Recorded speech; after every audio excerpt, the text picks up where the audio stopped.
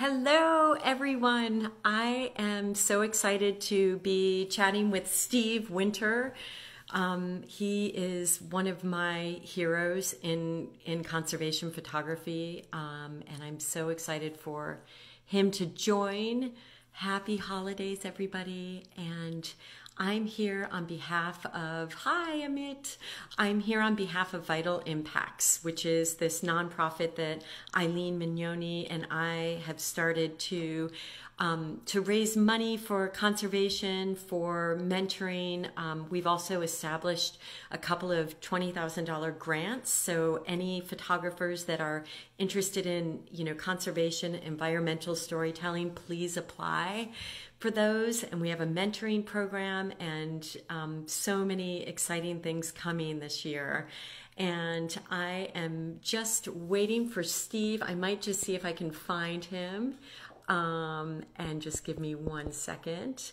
But photography really is the most powerful medium in that we can do so much to create change. Here he is. He turned on. Steve, you're here. How you doing? So good to see you. Happy holidays. Yeah. So, Steve, let's dive right in because, you're one of the photographers that I have admired for my whole career, not just because of the images are beautiful and meaningful, but you are one of those people that advocates for change, and you've had tremendous impact in the work that you've done. And I thought maybe we can start on I know it's been a really difficult week for you, but maybe you can just start by telling the story of P22 and how you got to know him. Well, thanks, Amy, and hi, everybody. Happy holidays, everything. But, P22 is quite the story. I was working on the first wild cougar story for National Geographic, and I went to a mountain lion meeting in Bozeman, Montana, to meet the scientist that's working with the LA Cougars. Right north of LA, there is the largest urban park in the United States, the Santa Monica National Recreation Area. So I went to the meeting to meet Jeff Sickich, who's the guy that captures and collars the cougars there for the scientific project that the Park Service is doing. So I went there and asked him a very specific question. Do you have any trails where cougars walk where you could see the lights of LA in the background so we could illustrate urban wildlife? I started asking him all these questions, and he goes, you do realize, we're right by Hollywood. And the answer to the question was no, no, no. So I gave him my information and said, well, if anything changes, let me know. But I said, what would really tell the story of urban wildlife is if we could get a picture of a mountain lion with the Hollywood sign. And he looked at me like I was crazy and said, there are no cougars in Griffith Park. But when I was a kid, my grandma took me on pony rides at the LA Zoo. And for some reason, in the back of my head, I remember there being a cougar there. So I just said, Jeff, I'll come down and see you and check it all out. And I did. I went to LA and I saw that, yes, there were no trails where you could see the lights of LA in the background. But guess what? 8 months later, I get a text that says, in all caps, call me now with like 10 exclamation points. And he goes, Steve, you're not going to believe this, but we just got a trail cam picture of a cougar in Griffith Park right across from the Hollywood Bowl. And it's one of the most amazing stories. Number one, that I had that thought in my mind and visualized the picture, but that P22, which was his name, crossed two of the busiest freeways in the United States, if not the world, and walked into Griffith Park, and everything changed. Now, for me, I had to figure out how I could put these remote cameras in a park with 24 million visitors a year without them getting stolen. And we did. And after 11 months, I got the picture of the cat standing there with all the lights of LA in the background. And the LA Times put it on the cover of the newspaper to advertise the 125th anniversary of National Geographic, because the show was at the Annenberg Space for Photography. And then after 15 months, I got right there, P22 and the Hollywood sign. Can you move your head so everybody can just see it for a second? That's just, I'm sure, yeah. Picture in my living room here. Wow. And that was incredible. It was a difficult place to find. Without the help of Jeff Sickich, that biologist, I would have never got this picture nor any of the others, because Jeff came in every 3 weeks to monitor P22 with the antenna, even though he had GPS points all during daylight hours. But you know, I just want to stop on that for a second. Like, you know, that movie, it's like, if you build it, they will come. I mean, you had this idea in your head that was so fantastical, like nobody would imagine it was really real. And I love that you know, I think that's a really good metaphor for photographers to, you know, even if something seems so ridiculous and crazy and impossible, it's patience. Like, you had the patience, you had the dream, first of all, and the patience. And I mean, I just love this story for so many reasons. But then what happened, because this image has had such impact. I mean, this is what I love about you and your work. Because can you talk about what's happened because of this one image? Well, definitely. Number one, P22 was a miracle cat. You know, the fact that he would do this, and we have to realize why. P22 was a young cat, little over a year old, maybe a year and a half. His father was the alpha male in the Santa Monica National Recreation Area, which is right north of Sunset, south of Oxnard, east of Malibu, and west of the 101. So the largest urban park in the United States. He had to find his own territory, or he was going to have to fight his dad. Now, Jeff said he was the biggest cat he'd ever collared at that time. But he wanted to get out, and there was a natural way for him to walk, a corridor that ended in Griffith Park. So he went over those freeways and everything, and he was a miracle cat. And then that was a miracle image, because you're right, I never gave up. Jeff never gave up till he found that spot right there. This is the spot with all the black behind. It's a 4-second exposure. The flashes went off. P22 kept walking, and then the shutter was open for 4 seconds to light, you know, expose the Hollywood sign and the sky, because the Hollywood sign hasn't been lit since, like, what, 1928 or 29, when it said Hollywood Land, advertising the homes that are now the Hollywood Hills. But P22 has been part of a scientific project. You know, the Angelinos fell in love with him. He was an international celebrity in the land of celebrity. I love that line. Oh my God, yes. Now, like, he could coexist with predators, and that wildlife are our neighbors. And people, they had hope, because everybody that wants to walk at the end of the day in Griffith Park, their dogs, or just take a walk or ride their mountain bike or whatever, they want to get away from the noise and the cement, get dirt under their feet, hear some birds sing. And knowing that they had a mountain lion there was just incredible to everybody. And it brought the community together. they started talking about the need for wildlife overpasses, for wildlife corridors. It started to be taught in all LA school districts, wildlife of LA. Most people don't know this, but LA is the most biodiverse city in North America and one of the most biodiverse cities in the world, because if you stand up by the Hollywood sign and look north or east, you're seeing mountains. You know, it's just absolutely incredible. And open space, so they do have wildlife and they do have a healthy population of cougars, but they're inbred, just like the Florida panther was before they brought a cat over from Texas.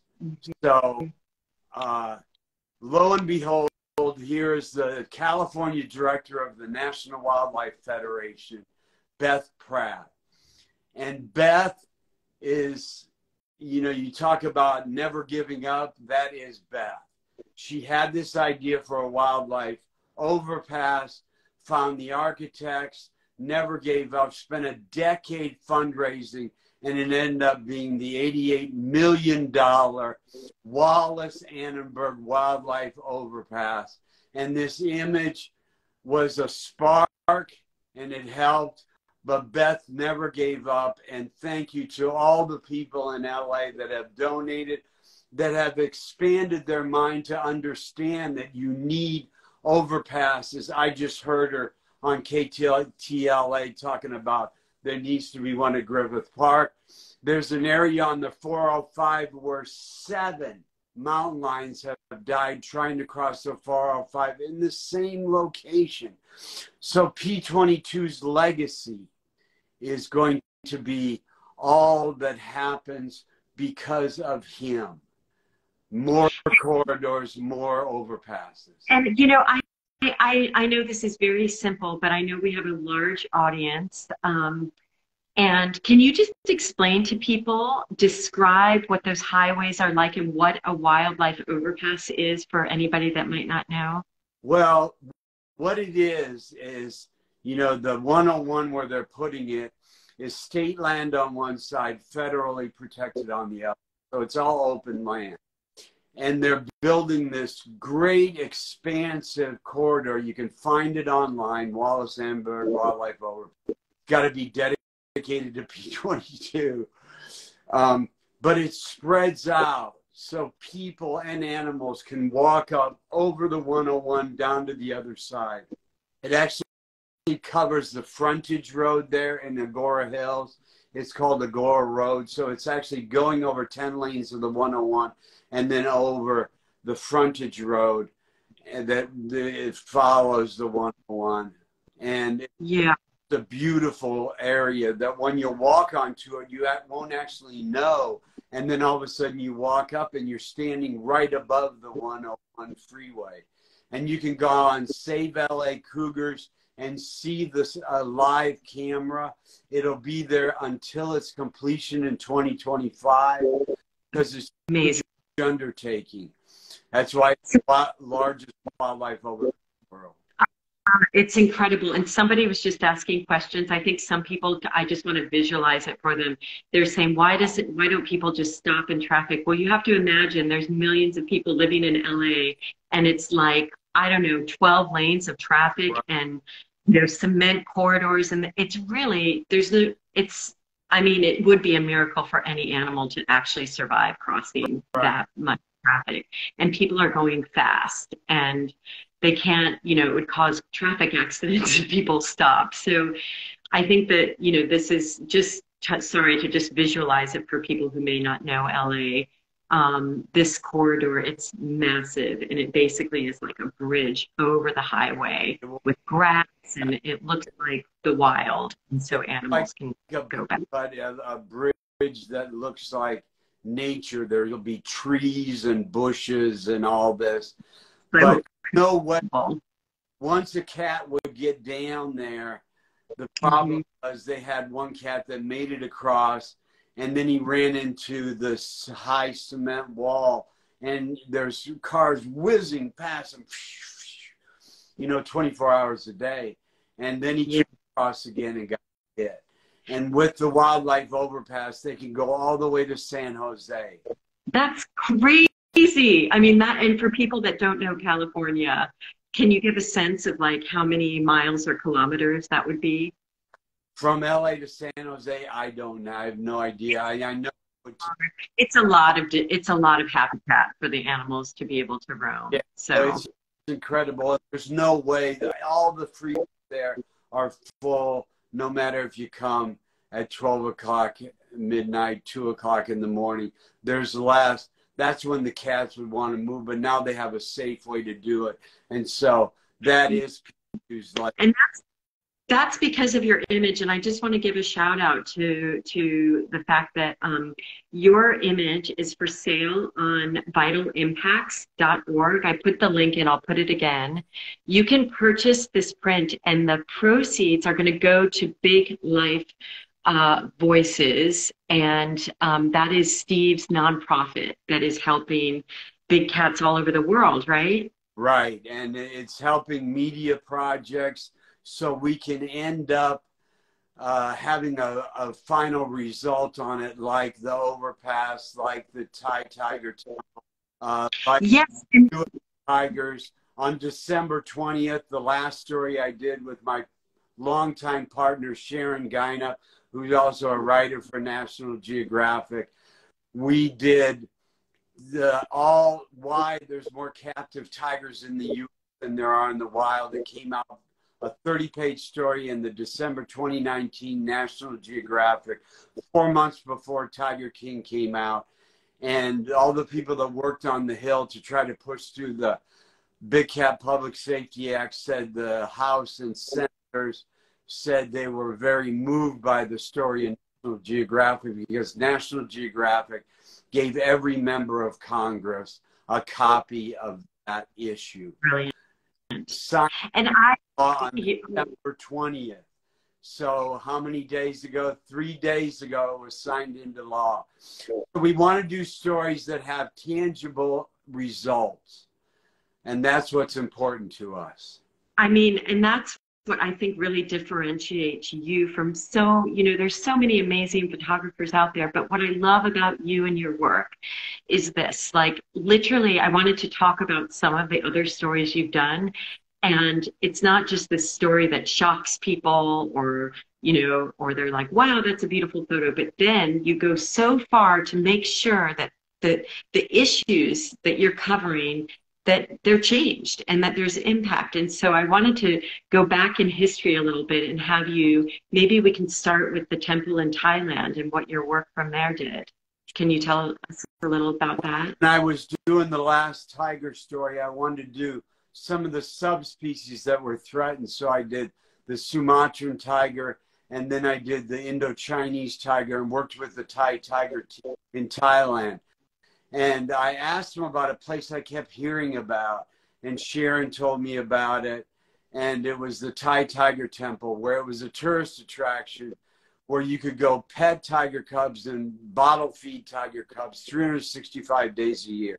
And the scientists said, Steve, don't go there. We think they're involved in the black market trade in tigers. It was like, well, hold it. Number one, don't go there. I'm going to go. And if they're involved in the black market trade, but you're like, we can't do anything because they're monks. Well, guess what? I'm not Thai. I'm going there, and we're going to see what we can do. So we had a picture that ran. And then 18 months later, Sharon was contacted by an Australian NGO, Sea for Life. And she had two people that used to work there, the vet and the lawyer. And they wanted to give evidence. So her and Sharon started an investigation. I came over to do the video. And then it ran on National Geographic. Then it ran on all Thai media, 7.5-minute video I did. They took off the Nat Geo site. They ran it. Sharon wrote 4 stories. After the 4th story, the government came in with the army and police, confiscated 178 tigers. There was 25 tigers on meat hooks hanging in the freezer and 20 cubs in jars. So if it sounds bad, guess what? It is. And if you're going to breed tigers 365 days a year so you can have cubs for cub petting and bottle feeding, guess what? You're not going to always have 150 tigers, which was their blanket answer. We have 150 tigers. No, you couldn't, because you're breeding 365 days a year for your tourism operation that brings in millions of dollars a year. So that was an example of where, if it sounds bad, guess what? It is bad. But this started on my first story when I did the first big cat story. I did the first jaguar story, went down to Brazil, and where all the cowboys were killing jaguars because they said the only good jaguar was the dead jaguar, because all cattle deaths, they said, could be attributed to jaguars. Now, commonsensically, that is ridiculous. So luckily, the scientist I was working with, her boss was my best friend, the late Dr. Alan Rabinowitz. So I got Alan to do the first ever GPS sat college story on cats. And we found out in the end, only 1% of cattle deaths could be attributed to jaguars. And that saved things. And then in 2017, one of the Panthera scientists, I spent 4 years at Panthera, he did his PhD project, his dissertation, and found that each cow is only worth $2,000 in its lifetime. Each jaguar now, with all the ecotourism coming in, brings in $108,000 every year.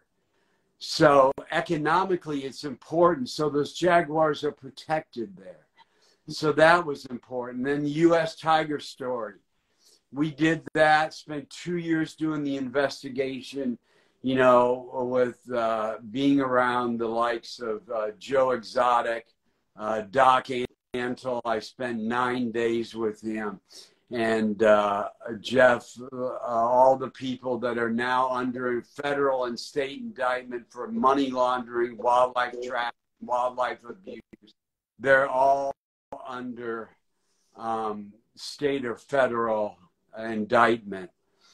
And now they signed the Big Cat Public Safety Act. And so it's something to feel good about. Like that first jaguar story, I came from UNICEF, and it's like, you don't watch kids die, you're there to help them live better lives. And I'm not going to spend 2 years on a story just to walk away and know the cowboys are still going to kill those cats. No, I'm not gonna. We can find a way to make a better life for the animals that we work with. Yeah. I love that. And I mean, even with P22, I think a lot of people living in urban places might be terrified knowing that they have, you know, a puma in their backyard. And you, I think the way you tell your stories, these visual stories, it really makes people understand that we can coexist.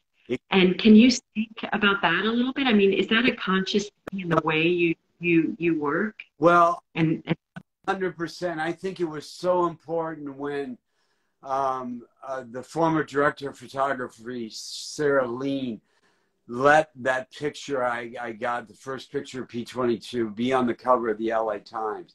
Now, obviously, there was a storm of interest in this, but not all of it was positive till Jeff Sickich and his boss, Seth Riley, got on every local TV station to explain that these are ghost cats. They have no desire to see us.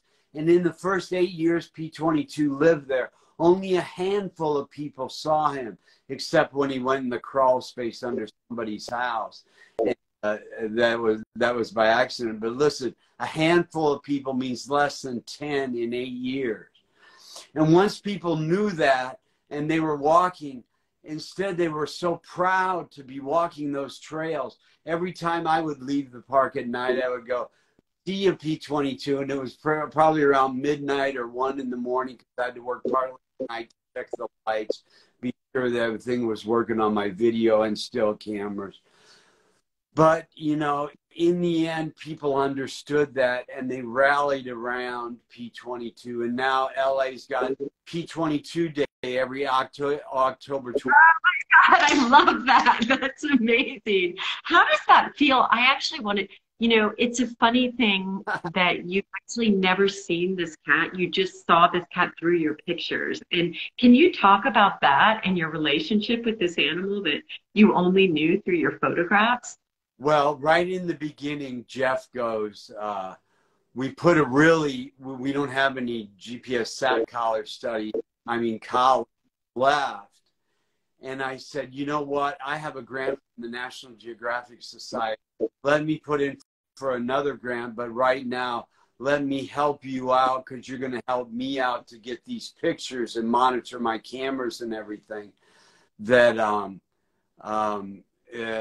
let me buy some collars. So I bought 3 collars, $5,000 each, $15,000. So I never saw him, but P-22 was wearing a collar that was by National Geographic. So to me, that was important because I didn't really think about it much. When Jeff, he said, as soon as I'm going to collar him, I'll let you know. But he was driving one time with the radio. The antenna stuck out of his passenger window, and all of a sudden he got a beep, beep, beep, beep, beep, beep, beep, which means he's right there. He walked out, saw him, got his blowgun, put a tranquilizer dart in it, walked up to him. P-22 goes, and he darted him. He went to sleep, and he put a brand new collar on it that was bought by National Geographic grant. So that made me feel good, but I never really thought about whether I was going to see him or not. I just was so thankful that he walked in front of my cameras so many times, and he walked in front of this right here, because this is what was important, because I knew to rally around people in this area. Everybody loves big cats, and everybody loves Hollywood, and he's such a celebrity. I mean, people are saying he should have his own star on the Hollywood Walk of Fame. And he definitely needs to have a statue in Griffith Park celebrating P-22. And you never know, someday there could be another cougar that follows that same pathway as we did in a helicopter. We took all the doors off and followed the way he would go with my assistant then, Drew Rush, and Jeff Sickich from the National Park Service. And, you know, the corridor or the walkway ends right before the Hollywood Bowl. You go across this bridge and you're right there. So it's really incredible. I mean, Steve, I know it has to be such an emotional week for you. And I'm so grateful for, you know, all of the advocacy that you do. And I know it's got to be really hard. Well, I think in the end that, you know, the tears come and they keep coming, but then I always turn positive in the end, because he has a legacy that will live decades, but forever. You know, people are never going to forget about P-22 because he was the miracle cat. He made it to Griffith Park and spent a decade there. In the beginning, when he first got there, you know, some of the scientists were worried.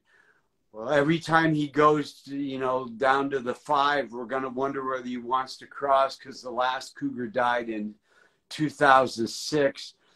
Then he tried to cross the 5 and was hit by a car. But P-22 stayed there without a mate until about 18 months ago, and he started to go into Los Feliz and Silver Lake area, and then unfortunately he was hit by a car. But his legacy is going to be that his cousins and brothers and sisters and all of his relatives are going to be able to pass over roads much easier with these wildlife bridges or overpasses and underpasses in the future because of the legacy of P-22. Well, I mean, and that was your brilliance to even imagine this image possible. That's, and I just, you know, I just want to kind of end by saying, you know, please, if anybody is interested, this is such a unique opportunity to have this beautiful image that hopefully will inspire you and know that it's giving back too. And I mean, that is why we all do. I think so many of us are motivated by the impacts that we can really have with images. I think photography is this unique language that that transcends all borders. Everybody understands what these images mean. And thank you. Thank you for taking time in the middle of this holiday season and for everything that you do. Oh, you're so welcome, Amy, and same to you, because you do so much good. But I just want to reiterate, this shows the power of photography. I mean, once this came out, the first one rallied people, but once they saw there's a mountain lion under the Hollywood sign,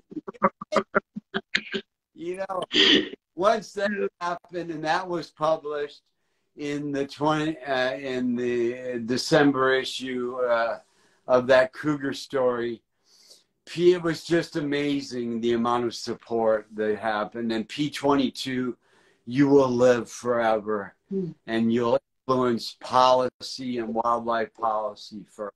Thank you, Amy. Happy holidays to everybody, and thanks for joining us today. And thanks for having me and having the print of P22 on Vital Impacts. What an honor.